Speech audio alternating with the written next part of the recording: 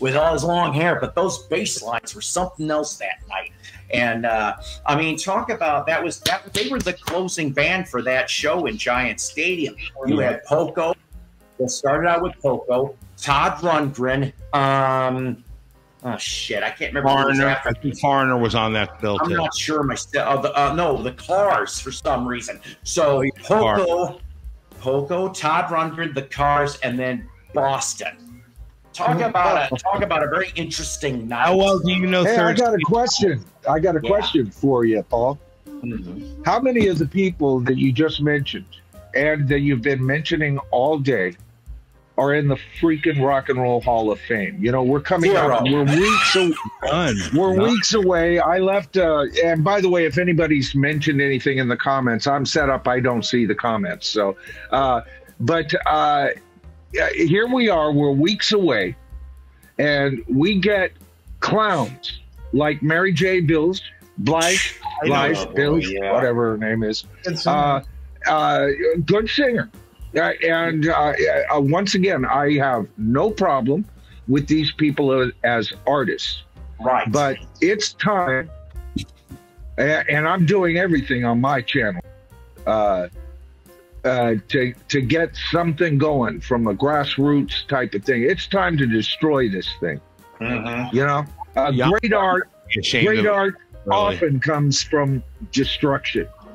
You know, and so if you're talking about destruction, all I can tell you is, brother, you can count me out when it comes to the Rock and Roll Hall of Fame. You can count me in. I'm just like John Lennon. I'm of two minds, right? You know, Jan Winter has destroyed the thing that he helped create.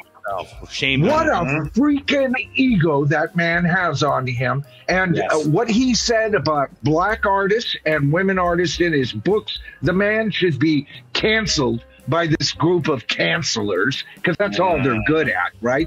The Rock and Roll Hall of Fame needs to freaking fire every damn person that's on their nomination committee and everything. You know, what they've done with Foreigner this year, this is an apology and nothing more than a freaking apology. And it's not even a real apology.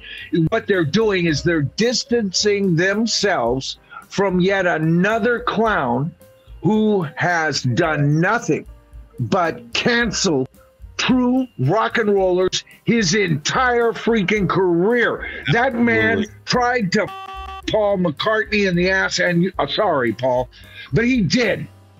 You know what? That man sat there and for years on John's lap going, oh, yes, and what else do you have to say bad about Paul?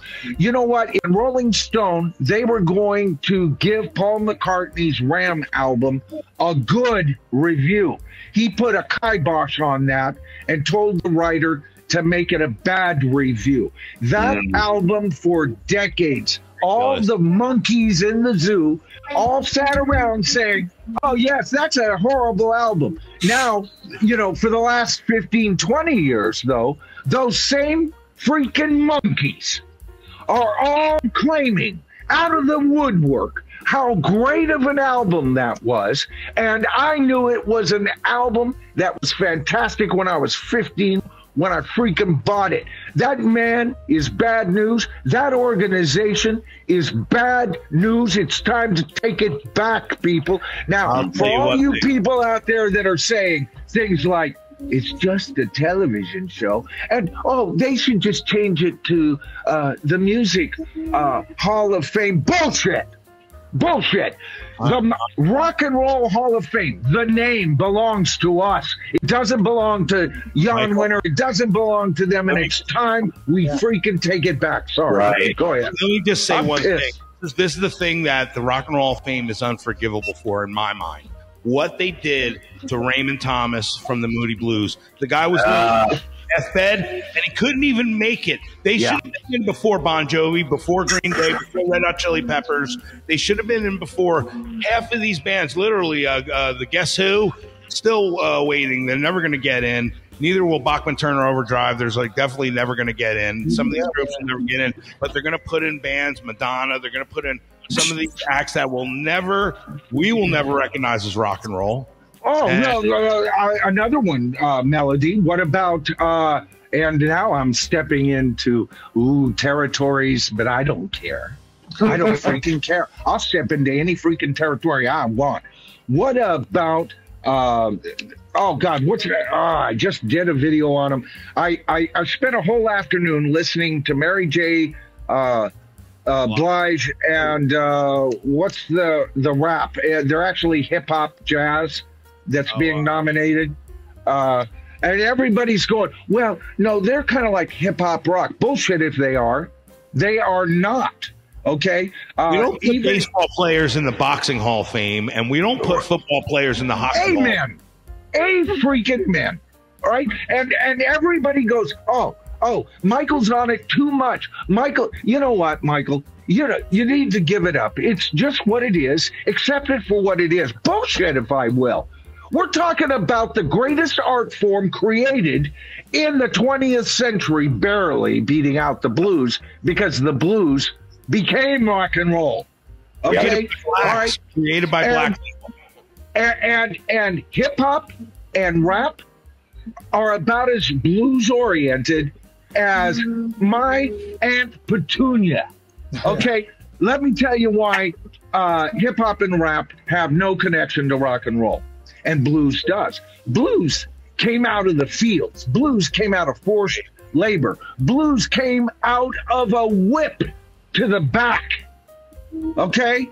And all of these inner city nimrods with their beatboxes and their techno, let's drop and I've done tons of recordings with drum loops and shit like that, so I know what I'm talking about. I am an engineer, a recording engineer. I am a musician. I am a singer, songwriter. Yeah, Michael. And none of them know what the they're talking about. None of them. You know, this is our art form. All right. The reason you showed up on this stream is because you guys love rock and roll. And we've spent, and Paul has spent all afternoon talking about people who have been dissed by this moronic thing we call the Rock and Roll Hall of Fame. Jan Winter, if for some strange reason you came across this because you heard about this, all I can say is you are a chump. You have always been a freaking chump. Nobody has ever taken you seriously. And make up your fucking mind about what is rock and roll, you asshole. Yeah. You know,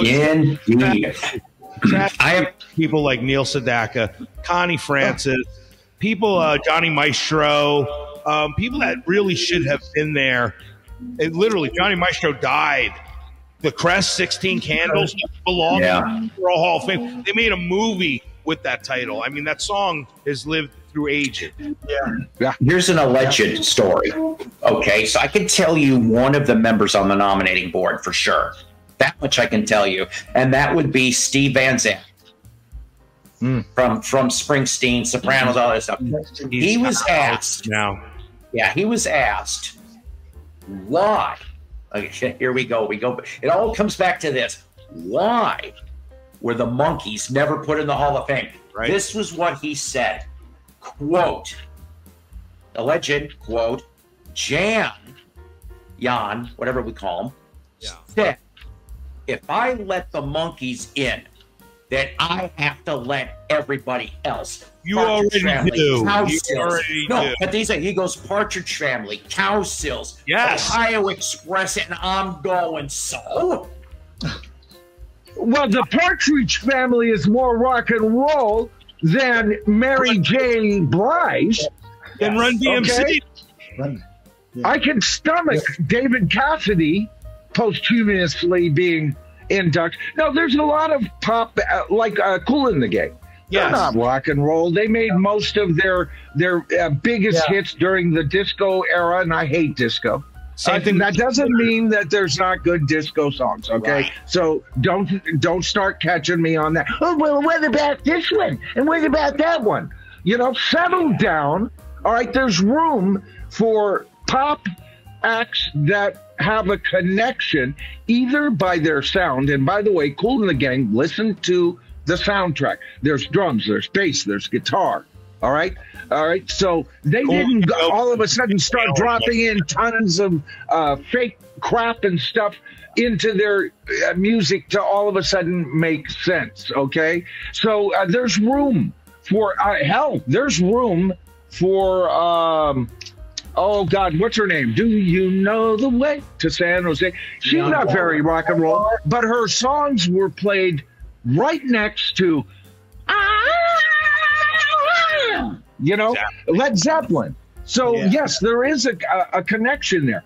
But these hip hop and rap artists, LL Cool J, you know, take your initials and shove them, dude. You're not in our group. You're not in our club. Go away. Collect. You know what? Start your own damn hip-hop Hall of Fame, rap Hall of Fame, and go to it. You know? Kudos to Dolly Parton, honestly. She actually felt awkward for being nominated at the Rock and Roll Hall of Fame, saying, I don't even feel like I should be here. She's one of the only ones to actually recognize this idiocy like men and women's sports. It's like the same kind of thing to me. Really well, Melody, the first video I ever did, it's over 2 years old now, on the Rock and Roll Hall of Fame, was on Dolly Parton. And my first video was that she was, you know, she said no. And I praised her, her decision right and left. Less than a week later, I was on another video saying what a Nimrod she is, because and then when I started looking at this, think about how fast that album, Melody, was recorded and how many songs are on that. That album was started before she even said, I don't think I belong. It was all a freaking ploy. Look back on all the videos. It's so freaking obvious. Now, I love Dolly Parton. Looking at her on the Super Bowl, the fruits of you know, that was ridiculous, honestly.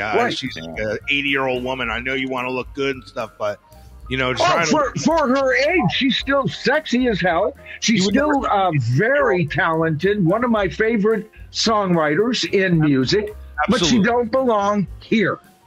Get out. Go away. Dolly, trust your common sense that you had to begin with, if you ever did, because I think it was all a setup. I think her, you know, saying, "Oh no, oh no, not little old me." Well, I couldn't be bothered with such an honor.